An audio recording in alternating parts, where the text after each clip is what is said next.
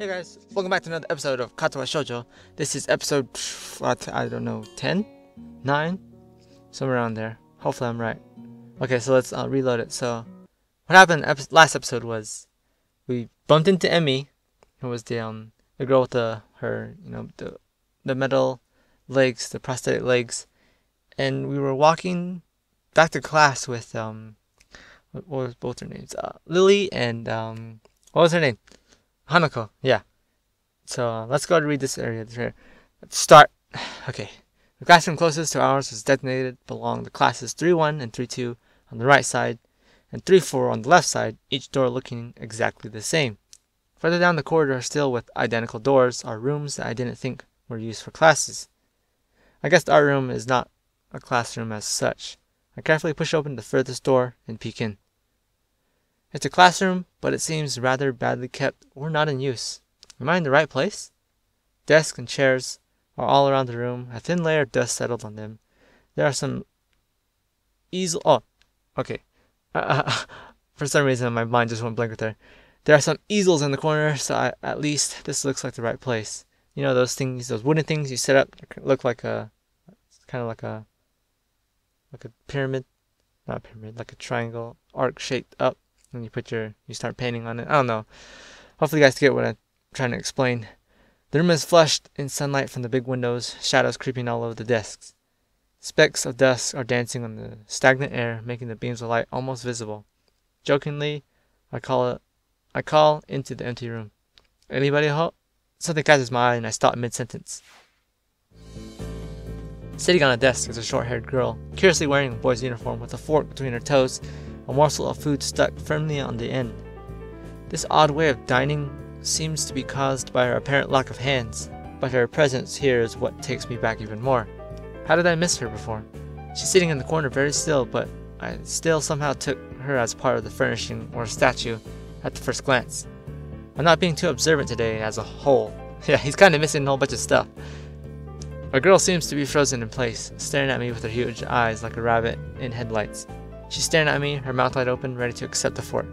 I'm staring at her, my mouth wide open, suddenly remembering I didn't finish my sentence and trying to think if I should. This weird stalemate keeps us both stunned in silence, punctuated only by the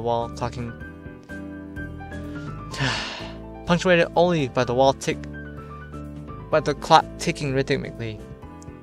Hello. The girl stuffs the forkful in her mouth and is now staring at me expectantly while chewing. This is a bit awkward. Hello. I think I was told to pick up some supplies from here for some festival stalls, I think. I didn't think that there would be someone here. There isn't. That's why I came here too. She picks up another forkful. Doesn't that mean you're here then? She raises her eyebrows as if she was expecting my observation was false. You are pretty observant. I guess it does. But who are you? This girl's pretty straightforward, isn't she? I'm Nakai, Hisao Nakai, just transferred in on Monday. I'm Rin. Tezuka Rin. Rin Tezuka. I won't shake hands with you, but at least we know who we are. At least she does know that she has no hands. Of course, she's using it as a way to cope with it using comedic stuff. I kind of like that. It's very nice. Her deadpan manner of talking makes it hard to determine whether she's joking about shaking hands or not. It kind of bothers me. Joking about these matters doesn't feel appropriate at all. While I'm trying to figure what's appropriate and whether this girl is, she seems to have lost interest in me and is now gazing yearningly back at her food. Can I continue my lunch? If you don't mind me, I won't mind you. If you need to get your stuff, the supplies are in the back. Go right ahead, but lunch? School's already over for the day. What word would you use then? There is no word for a meal you eat after lunch, but before dinner, right? It bothers me very much too, but I don't really know what I should say. I don't think you are supposed to eat a meal between lunch and dinner to begin with. But I'm hungry now, and my delicious box lunch would go to waste otherwise. I have curry. It's very delicious. With this much decisiveness, Rin once again picks up a fork between her toes, and with at least as much impoliteness, she points it straight at me. So Nakai, what brings you to this place? Like I said, I was told to go look for these things. No, the school. From outside you look fine. Is your problem inside? I come to a full stop, opening my mouth but not getting a word out. I can guess. I'm good at guessing. Better than most people. Rin cuts me off before I can answer the question, or skirt around it somehow. I don't know which I would have done. I froze in front of the issue again. I haven't even told anyone here about my condition. Or maybe it's only because it hasn't really come up. I do get the feeling that not making issue of this is part of the social code here, as the teacher said. I wonder if the people here could relate. Probably not any better than any normal person could. I can't relate to Shizuna's circumstances or Lily's either. Naturally, while I go through this in my head, Rin keeps considering what my condition could be, with an overtly contemplative look on her face. She puts her fork between her lips and leans back, looking at the ceiling as if the answer was written up there. A beam of light illuminates her face from the window side, creating a mask of darkness shadow on the other side. I don't think it's anything in your head, and something in your guts would be boringly ordinary, like this lunch of mine, and less delicious. The problem must be in your pants. Oh, okay. Okay, she just went there, of course. This messed up Sherlock Holmes kind of statement, with a sheer lack of tact it was delivered with catches me completely off guard. I think I might have reeled back, even physically, as Rin's eyes widen, revelation and astonishment. So I was right? There's something wrong with your Oh my gosh. So I was right? There's something wrong with your tackle, isn't there? Oh my gosh. Still partially in shock, but recognizing the need to reply something, I spit out the first thing that I can think of. No, nothing like that. I have a heart problem. Arrhythmia. Oh, she doesn't believe me. I said it. More like blurted it out, but I said it. The girl in front of me purses her lips together and glowers at me, looking very disappointed. How boring. Trouble in the pants would have been much more scandalous. What's with this reaction? Oh, what's with this reaction? I'm sorry to let you down. I forgive you. I collect people and a person with... Wait. I forgive you. I collect people and a person with, you know, that kind of problem would have been really great. Collect people? People with different problems. Huh. So you just, like, go around asking people what's wrong with them? Pretty much. I see. With little left to say, Lin resumes her lunch and the conversation dies away, but I keep thinking about what was said. It's the first time I told anyone else about my condition. All the other people have either known about it already or heard about it from someone else, or didn't need to know about it like every other student here so far. So I have told it as a natural part of introductions. Is it expected of me? Hi, I'm Hisao. I have a very serious heart condition. Is that how I'm supposed to go around introducing myself from now on? As if our disabilities would define us? What a disgusting thought. Or maybe this Tezuka girl just has an unnatural interest in such things. As I walk back to the room to pick up the items on Misha's list, a chance opens to study Rin from the corner of my eye. Her hair is burnt auburn, almost orange, and cropped short. Long hair would probably be impossible with no arms. The boy's uniform and the lock of arms make her look very thin, almost scrawny. She is not particularly pretty except her murky green eyes, which flicker restlessly from below her short bangs even when she eats. The distance and the shadows make it seem like they don't reflect sunlight at all, but instead absorb all of it within them like deep wells. She moves her feet almost as deftly as a normal person would use their arms. However, I can see how this sight could discomfort people, especially while eating. It makes me feel a bit uncomfortable at least. I hesitate to think about the word unnatural, but it's too late now, isn't it? I keep searching the cabins and shelves for Misha's things, but after enough time passes, the silence grows too uncomfortable, so I try to force some conversation out of this strange girl. So, do you always eat alone and this late, or do you get the occasional visitor? Visitors? Maybe you are my first occasional visitor, but I don't always eat alone either. Sometimes I eat with a certain person on the roof, and she is not horsing around. Horsing? She likes to do sports. Oh. And that's all I can think of to say. Both of us fall silent again as Rin forks the last bit of her meal into her mouth. I look down at my haul and double-check it with Misha's list. It seems I have everything except plywood. So I think I have all the things now. That's very nice for you. Don't feel obliged to stay. I was about to take a nap anyway. You need to do whatever you're going to do with the stuff anyway, right? Or perhaps you like to watch girls... Oh gosh. You like to watch girls sleeping. I'm not sure what to make of this, but Lin looks serious. Even if I did, I think I have to be going. I'll catch you around, Tezuka. You can call me Lin. I feel that our relationship is at a point good enough to warrant this much. I was already turning to make an exit, but she draws me back in. Fine, then I'm Hisao. Then you are. Lin looks at me hard in the eyes, but that intimidating feeling when you get when someone stares at you isn't there. It's like she's actually not looking at me at all. She blinks a couple of times, and I can't figure out why a pause like this just popped between us out of nowhere. See you later, Hisao. There's something like a tiny smile there in her face, maybe. I quietly back out of the room. As I shut the door in front of my face, I whisper to myself, what an intriguing person. From inside, I hear a muffled sing-song voice.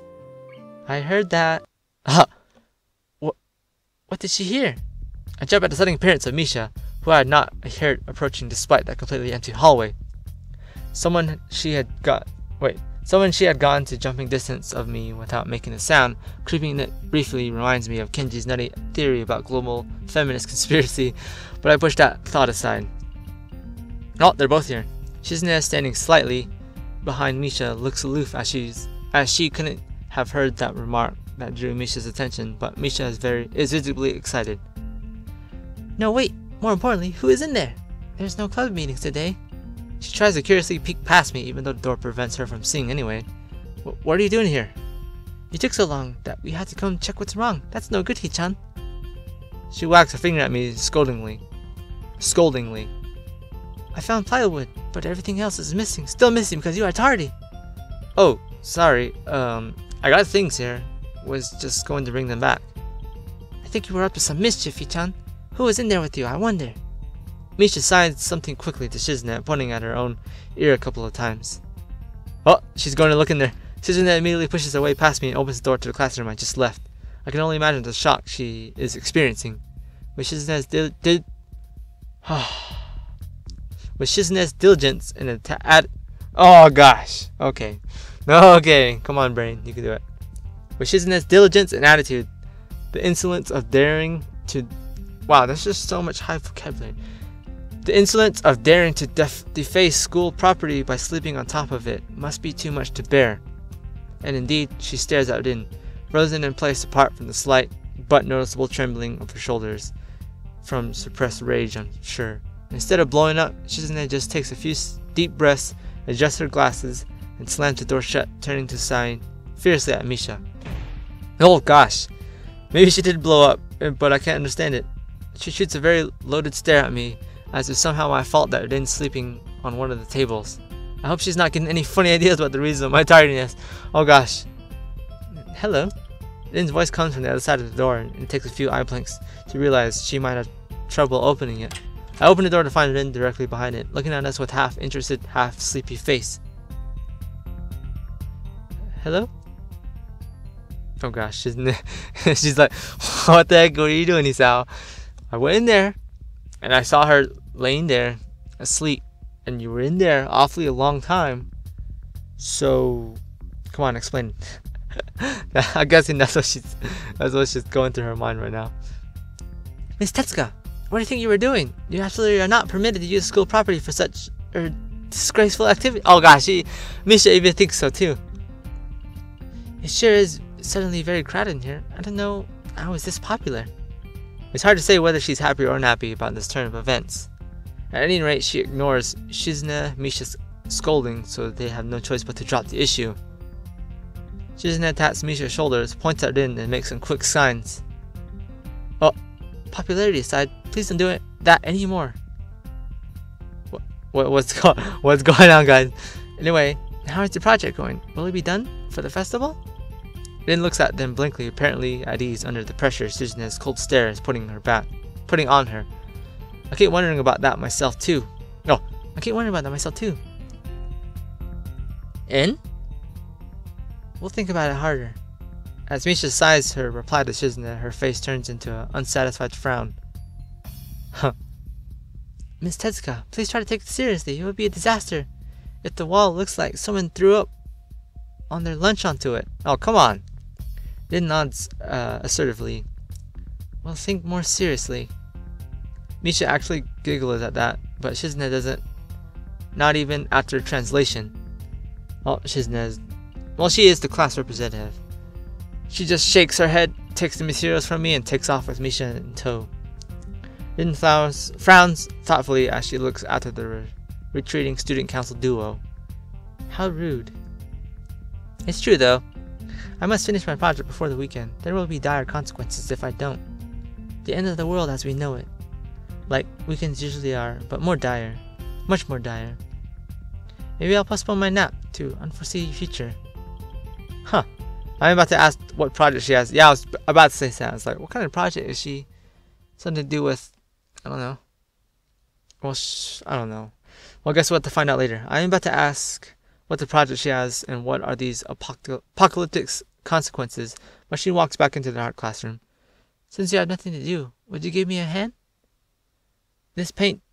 Oh, she's an artist? This paint can doesn't fit into my bag, but I need it. She kicks lightly at a huge can of paint that is lying on the floor next to the table she was sitting on. While she was sitting... she wasn't sitting on a paint can.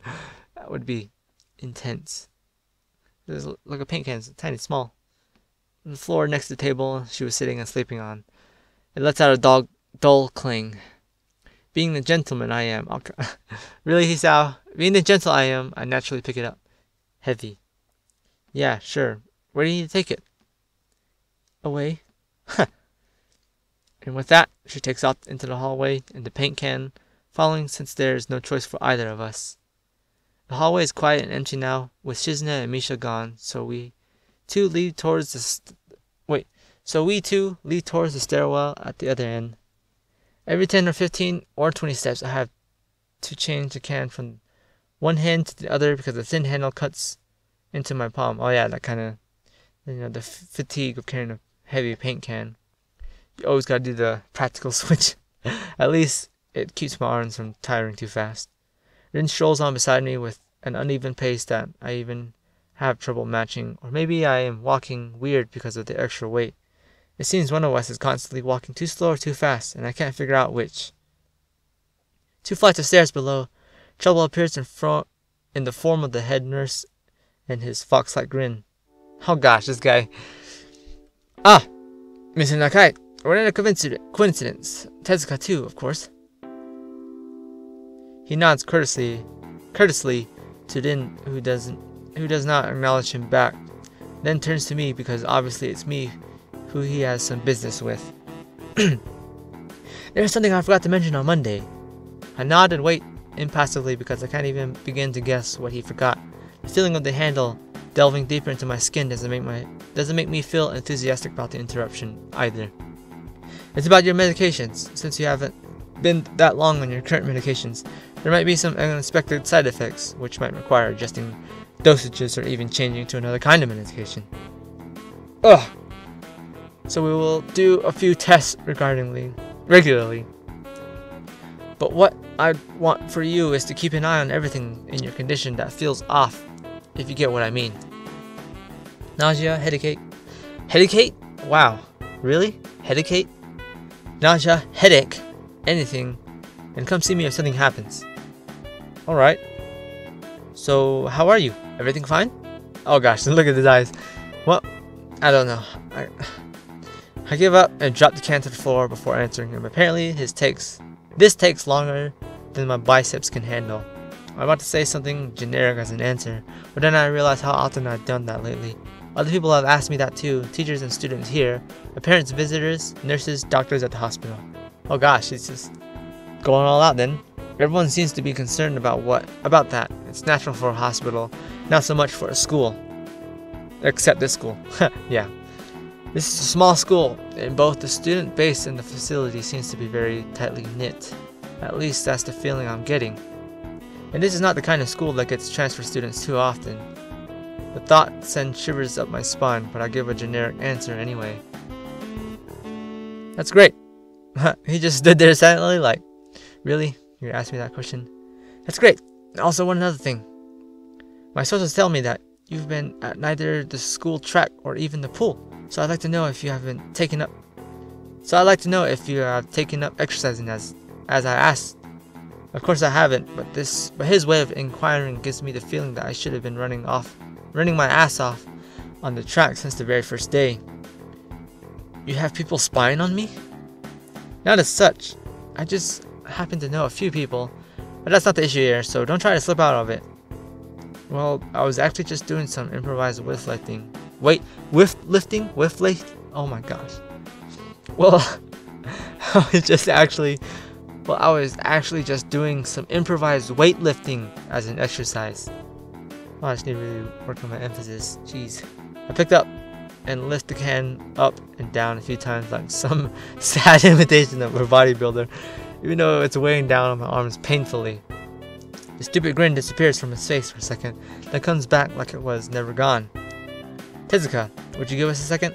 Oh, serious talk now. The nurse grabs me by the shoulder without waiting for Rin's permission, which he didn't need in the first place, and drags me aside.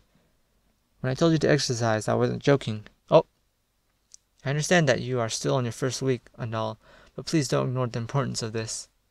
The reason I'm coming down this hard on you is that habits are not easy to form. The more you slip and postpone, the harder it'll be. It's the same for everything like dieting. Can you promise me to be more serious from this now on? Oh gosh. I'm gonna save it. I'm not gonna risk it. Let's save it. Okay, let's save it. Click on that one. Yes, save it. Alright. Progress successfully. Yes. And then let's save it. Another one. And let's make a new save spot. Just in case. Just in case I don't miss anything. Okay, let's is it on there?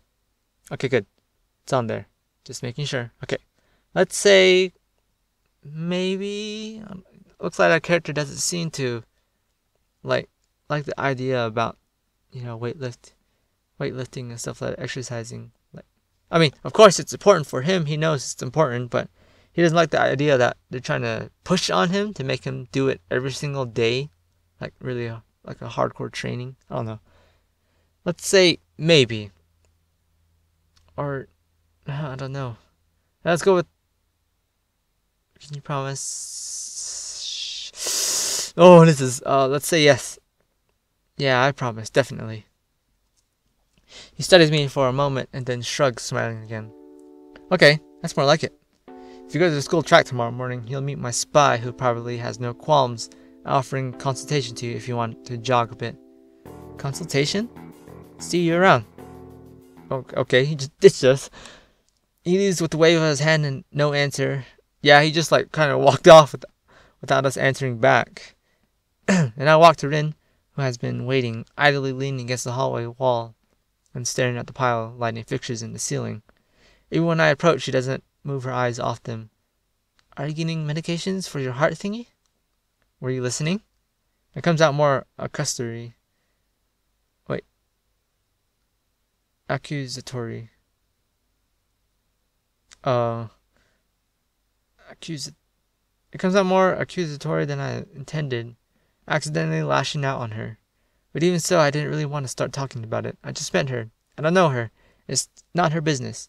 The nurse seems to be happily ignorant about confidentiality, too, talking about that kind of thing in public. But it's not Rin's fault, is it? I look at her, suddenly feeling a bit guilty, but Rin is just staring past my shoulders, quizzically, her head tilted like a bird's. I don't know why this is so hard for me. It feels like there's some inexplicable look that prevents me from being more upfront about this. Yeah, they're for my heart. Will they make you better? No, not really. They just make me a little less worse. Rin keeps looking at me for a while longer, and she neither says anything further nor displays any kind of emotion I could discern. I'm thankful that she doesn't. I think I'm still not quite used to all of this. At the hospital, it was easy, but I still haven't sorted my feelings about having to live a normal life with that disability. And we are going to leave it here. Hopefully you guys are enjoying this as much as I am, because I actually kind of like that character, Rin. She seems like a very cool person. She has kind of like that joking aspect of her in her personality when she's like, so you like to, watch girls sleeping, I guess. You can watch me sleep if you want. And he's like, and Hisao was like, I don't know how to answer that. That's kind of a weird question and kind of an awkward thing to ask. But yeah. Like a favorite you guys enjoyed. I'm the Lexicon Gamer, and I'll see you guys in the next episode.